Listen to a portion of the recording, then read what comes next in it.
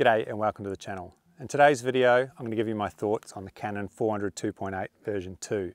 Now I've used this lens quite a few times now. I've put up a couple of videos of me out in the field if you're interested to watch those. If you're new to the channel, I am a bird photographer, so this review will be heavily focused on birds. But I'm going to be showing you a lot of photos. I'm going to show you what I liked, what I didn't like. I'm also going to compare this lens to other lenses from Canon that are around that 400mm. Also what else you could buy for this sort of money. And I'm going to go out in the field and actually do some tests where I'm going to actually test this 400 2.8 against this 400 5.6. Obviously this is a lot cheaper and a lot more affordable than this big lens. So what's the difference between the two? Do you need to buy this lens or would you be okay just with the 5.6? That's what we're going to cover in today's video. Alright, so what did I like about this lens? Well, the most obvious thing is the image quality.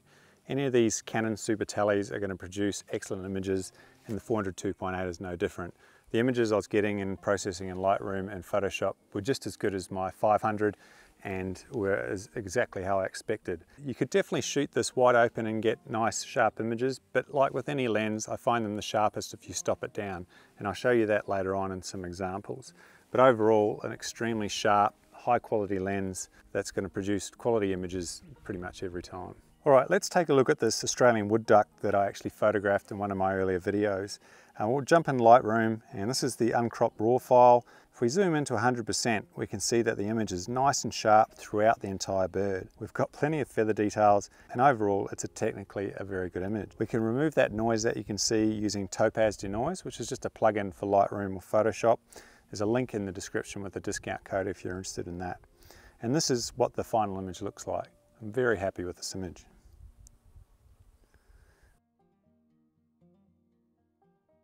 Alright, and here's the original raw image with no edits, and we will overlay the final image on top so you can see the difference between the raw and the final image. The other thing I liked was just the versatility with focal lengths you can get using extenders. So on its own it's a 400mm lens, but then I can add a 1.4 converter and make it a 560 f4, or I can actually attach a 2x converter and make it an 800 5.6. So depending on the species or the subject or the amount of light you have, you can choose which adapter to use. Obviously with extenders you will lose a little bit of quality and AF speed, but I didn't really notice it, to be honest. These lenses just perform so well with extenders, and that's probably one of their main features over cheaper lenses, is just their ability to take the extenders so well. So here's an image I took of a striated pardalote at 400mm and an aperture of f8. If you look at this image, how big of a crop do you think it is? It looks sharp and pretty good to me, the image we're looking at the screen. You might be surprised, but this is only 25% of the original image. It's a 7.7 megapixel crop of the original 30 megapixel image. It really highlights the quality of both the lens and the 5D Mark IV. So here's the unedited raw file, and you can see I've actually done a setup. I've attached this perch to one of my bucket perches over water, and the birds landed on this perch, allowing me to take the photo. If you want to know more about bucket perches and setups, I've done a video on that, which you're free to watch. Alright, so it functioned really well at 400mm. As I mentioned, with the 2x we get an 800 5.6. So I took a few photos of a local red-capped robin at 800mm. I just wanted to show you the image that I got. As you can see, I'm pretty happy with how this looks. The red cap's giving us a nice pose on the perch, and it looks sharp enough, and that background is out of focus. So again, I didn't find any real slowdown in AF or quality with the 2x attached. Possibly my most favourite shot I took with this lens was this Pacific black duck and its duckling. I just really like this image, and this was taken with a 40D and the 800. So it goes to show how important the lens is when taking photos. Alright, and here's the shot of a Eurasian coot that I took. I actually got some real positive feedback on this, which I was happy to get. We've got a bit of habitat in this with the reeds, so the challenge is trying to get habitat without it becoming distracting, and that can be really difficult. It's something I'm working on in my own photography, and I would like to include more habitat in my shots. And of course I had a really good session with some Pacific black ducklings. They were swimming past me, back and forward, allowing for lots of photos, and I took quite a few. I actually ended up quite liking this shot, which had some side lighting, so the head was sort of highlighted with the light, but the background was a little bit darker and in shade.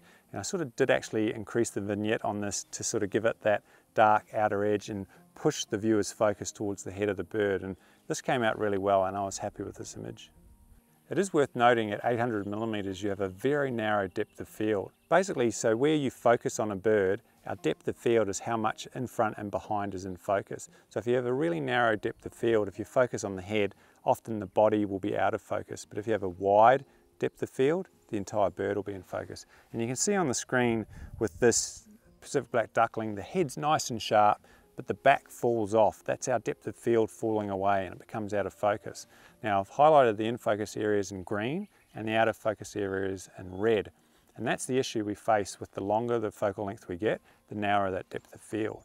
So how do you overcome that? Well, you can increase your aperture and it will increase your depth of field a little bit, but you don't want to put that aperture up too high because then you don't get the shutter speeds and you run into other issues. So another way to overcome that is to try and get side profile shots, because with the bird on its side, you don't have as much that could go out of focus. And as you can see in this shot, that's exactly what I've done to get the entire bird in focus, is I've just photographed the bird side on. But like with anything, there's actually an advantage to having that narrow depth of field, and that's that it throws your background out of focus a lot more. So with this coot, it was sort of swimming towards me, and the background is nice, but I really wanted to throw it out of focus. So I used an aperture of, I think it was f5, and that enabled me to get that background almost completely out of focus. I did do a little bit of work in Photoshop, but overall I was pleased with how this image ended up looking. I did get some feedback from my previous videos that I should be trying this lens at 2.8, and that's fair feedback. Unfortunately, I haven't had really low light to test that, and I'm always reluctant to use such a low aperture because of that depth of field that I just mentioned. I'd much prefer using sort of f8 or f9 to try and get more in focus, and that's ultimately its sharpest aperture. So I did actually use the lens at 2.8, and I photographed this butterfly that you can see in the Clisterman, and it looks nice and sharp, and because I was a fair way away, the depth of field actually wasn't that narrow. Stay tuned if you want to see some actual comparison tests between the different apertures and how it affects sharpness later in the video. So I ended up taking quite a few photos, and I've actually put them all up on my website into a gallery. I'll leave the link in the description, but if you want to see all the photos I've taken, they'll be there. So one other thing I really like about this lens is the actual minimum focus distance is 2.7 meters, which is still a lot, but it's actually a lot less than this. So this 405.6, this has a minimum focus distance of 3.5 meters. So ultimately this one allows you to get closer to the subject, which makes it bigger in your frame. And considering we can actually put it 2 times on the 400, we can have an 800mm lens that focuses at 2.7 meters, which is actually quite a lot. So for example, I think the minimum focus distance on the 800mm lens, the big one, is around 6 meters. So we can get quite a lot of magnification using this in a 2 times, which definitely has its benefits when you're doing, say, photographing smaller birds, or you want to get a headshot or something like that. You just have to be aware, as I mentioned before, your depth of field is going to be extremely narrow. So you just have to be aware of that. So the main feature of this lens is the 2.8 aperture. So what do I mean by that? Well, you can see how big this lens is compared to this. So they're both 400mm focal lengths, but one is just so much bigger than the other. And it all has to do with how much light comes down the lens. So if we have a look at the front element of this lens, you can see how big it is. It's a 2.8, so it lets in a lot of light. This one here, 5.6. So this one actually lets in 4 times the amount of light as this one. So that's why it's just so heavy, so big, and so expensive, is just it captures a lot of light. All right, so what does that actually give us? What advantage do you have by capturing more light? Well, one is the autofocus speed. So when your camera focuses, it's actually focusing at the max aperture. So it's letting in all the light at 2.8 onto the sensor, which helps with focus. So in theory, this one will focus quicker than this one. And then the obvious one is just the light to expose the photo. So say you want a higher shutter speed. Let's say, for an example, I'm using this lens and I've got a shutter speed of, say, 500th of a second, and it might just not be enough to capture the action. What I would have to do with this lens is actually bump up my ISO by 2 stops to get that 2000 shutter speed, and that might introduce a heap of noise and the image quality would suffer. But with this lens, all I need to do is increase my max aperture to 2.8 and I would have a shutter speed of 2000. So this lens ultimately lets you photograph in low light, so that's rainforests, overcast, any conditions where you need a lot of light. That's the main reason people are spending a lot of money for this lens, is just the ability to acquire that extra light. All right, so what didn't I like about the lens? Well, the main thing is just the weight. It's actually really heavy. The lens itself is around 4 kilos. So with the camera attached, you're looking at around 5 kilos, which is quite a lot. And it might not sound like a lot, but after a while, if you're hand holding or even walking around, it does become a bit of a chore. And when you think about it, 4 kilos compared to say my 500. So this here is my 500 f4 and this is the 400 2.8. This is actually a kilo lighter. This is only 3 kilos. So it's quite a big difference between the two lenses, and this one actually gives you more reach, so 500 versus 400. So you do notice it, even that kilo, I noticed the difference between the 400 and the 500. And to Canon's credit, they addressed that in the version 3 lens. That is around 3 kilos, the same as my 500. So they have overcome that. So you really need to be aware if you do buy this lens that it is quite heavy, and you probably definitely need to use it on a tripod or a monopod the majority of the time. So the other issue I had with the lens is 400mm is probably just a little bit too short for birding. If you're just doing small birds and birds, you want as much focal length as you can, and 400 just isn't quite enough, especially on a full frame body. Yep, you can definitely use the 1.4 times and a 2 times, you can have 800mm, but I suspect if I had this lens, I'd be using it at 800 all the time. So I'd sort of be losing the benefit of that fast aperture, and I may as well just buy a 500 or a 600 and give me that extra reach. And as I touched on, the other issue is just the depth of field. At 2.8, it's just so narrow that it completely throws that background out, and a lot of the bird would be out of focus. And I seem to be getting quite a bit of feedback that people seem to prefer the backgrounds to have a little bit more habitat or a little bit more definition. Some people don't like the pure out of focus background, so that's something to take into consideration. All right, so would I buy this lens purely for birding? The answer is no. No, I wouldn't. I think there's better options available for a pure birding lens, and those would be the 5 or the 600. They give you more reach. Reach is often what you need more than speed. With newer cameras, Topaz Denoise, you can use higher ISOs and get away with it. Of course, this lens is perfect for someone who, say, is in the UK and doesn't have the same sunlight we have here. Maybe you photograph deer or bison or buffalo or larger mammals, and that's what this lens excels at. It's mainly used for sports because of that low light capability, motorsport, etc. If you don't purely photograph birds, then this lens may be better for you. But if you just photograph birds, I think there are better options. All right, so I kind of talked about the 2.8 aperture being the main feature. I think we need to go out into the field to explore this a bit more and just take some test shots and have a look at how sharp the image is and how the converters change our field of view and the size of the bird in the frame. So I've got this soft toy owl that I thought I'd use. I haven't given it a name, so feel free to let me know in the comments what I should be naming this owl, because I'll probably use it in the future. So I've placed the owl on this rock without anything distracting behind it, so we should get nice and out of focus backgrounds. I've set up my tripod about 8 meters away, which is about 26 feet, and I'll be using my Canon 5D Mark IV, and I'll use both a 1.4 and a 2 times converter. I've also got my 400 5.6, which I'll use to compare the sharpness and quality of the photos. Alright, so this is what I'm seeing through the viewfinder at its widest aperture of 2.8. As you can see, we have a lovely out of focus background, and we can see the entire bird, some of the rock, and plenty of the background. Now when I close down the aperture, watch what happens to the background. Our depth of field increases, and we can see more of the background. When I place the two clips side by side, the difference is very noticeable. But we're never really going to photograph birds at an aperture of f22. So a better comparison is between, say, the max aperture of 2.8 and f8, which is often your sharpest aperture for bird photography. As you can see, at 400mm, the difference is noticeable, and having the ability to throw your background out of focus is an advantage if your background's a little bit messy. But you need to be aware that lenses are not their sharpest wide open at the max aperture. Whilst the photo is sharp at 2.8, it is noticeably sharper with more detail stopped down to f8. You can see this clearly in the comparison shot. 2.8 is on the left and f8 is on the right. The detail on the body under the bill is very apparent. So it really is a balance between sharpness and depth of field in bokeh. All right, let's have a look at some comparison shots of the 5.6 and the 2.8, and we're going to shoot it at an aperture of f8, which should be sharp on both lenses. When looking at the full frame shot, they do appear somewhat identical, and it's very difficult to separate the two. I was asked by a subscriber if the backgrounds would look the same when they use the same aperture, and as you can see, they do. The depth of field is exactly the same, because they both have the same field of view.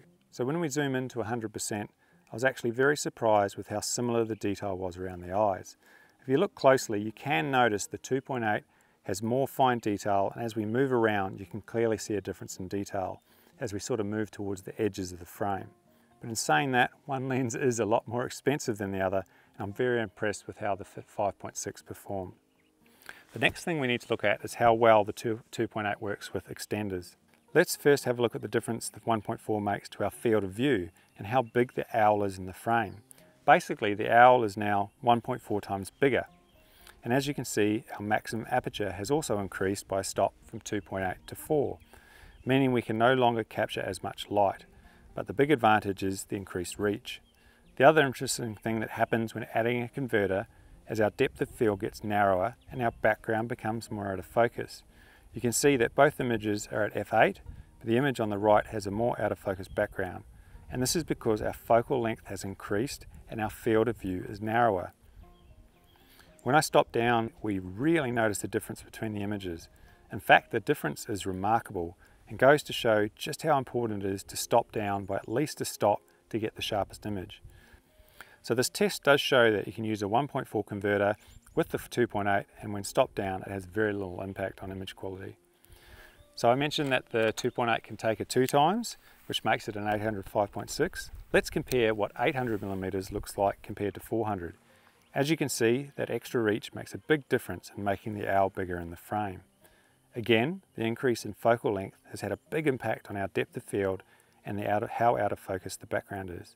In fact, even though our aperture is now 5.6 compared to 2.8, our depth of field has effectively halved from 62mm down to 29, which goes to show the focal length has a pretty big impact on how smooth and out of focus your background is. Let's take a close look at the detail with a 2 times attached. Again, by stopping down, we drastically increase the sharpness of the lens. On the left, it's wide open at 5.6, and on the right is f11. So the 400 2.8 with extenders gives us 3 different focal lengths, which all produce excellent shots when stopped down. This gives us a lot of flexibility depending on the situation. Alright, well I was pleasantly surprised with how well the 400 5.6 compared to the 2.8, considering you can probably pick this up between $600 and $800 second hand, whereas this one's probably closer to 5 or 6 grand. So a big difference, but this one performed very well considering. But as we saw, this one is clearly sharper with more detail, as you would expect. Alright, so let's compare the 400 2.8 to the other lenses that are available at 400mm with Canon. As you can see on the screen, there's lots of different options, from the affordable 5.6 all the way up to the latest 400 2.8. Big difference in cost, all for the same focal length. Ultimately, it's very difficult for me to suggest a lens to you because it all depends on what your needs are, your budget, what you can afford, and all those factors come into it. At the end of the day, you just need to pick what's best for you. If you want flexibility, maybe a zoom lens like the 100 to 400. If you want the fastest lens with the best quality, then the 2.8 would be a no-brainer. So there's lots of different options there for you, and you just need to pick which one best suits your needs. Now, when we think about telephoto lenses or other lenses you can get for, say, that $5,000, $6,000, $7,000, for me, if I was spending the money, I would definitely always get this lens. With the converters, you've got 1000 f8 focal length. It's a kilo lighter, and it's around the same sort of money. So, I can't see why you would pick this one over this one unless you needed the light. At the end of the day, if you can wait, the 600 f4 is clearly the best, but sometimes opportunities just come up. So with this lens here, I actually got this second hand off somebody who bought the 600, didn't need this anymore, and I got it for a real bargain. So, if I didn't have that opportunity, I'm not sure if I would have got this lens. I may have waited for the 600, but I've got no regrets. I'm very happy with this lens, and that may be the case for you. A 400 2.8 might pop up at a good price and might be just too good an opportunity to turn down. So instead of waiting forever for a good 500, you may be better just getting the 400. Again, it just depends on the situation. All right, well that brings us to the end of the review. In conclusion, what an amazing lens. If you need a fast lens, this one is extremely good, takes the converters well. But as I mentioned, for me, for birding, I just wouldn't buy this lens. I would get the 500 or the 600. So ultimately I had a lot of fun with this lens. I'm very grateful that I got to try it out, take some photos and share that with you. I hope you enjoyed this review. It took a little bit longer than I thought to put it together. So I'd appreciate a thumbs up and maybe leave some comments below of your thoughts. What lenses are you using? What images did you like? And I really, really appreciate the support from all my members. If you're not sure what a member is, hit that join button and you'll find out more information there. Thanks to all the subscribers. And of course, thank you very much for watching. Take care and we'll see you in the next one. See you later. I have to say where I am is absolutely beautiful. So I'm currently in the Warby Ranges. And you can see all the everlasting daisies. We've got some grass trees behind us. It's just an amazing spot. I can hear a pardalote singing, some bees, nobody else around. It really is quite something.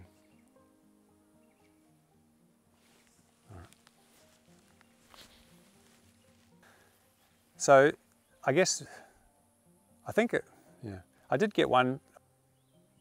So I do, so 5.6 prime, I think that's minimum, I think the, so we can actually get quite a lot of and for different scenarios. We all photograph different things, we all have different needs. What else do we say?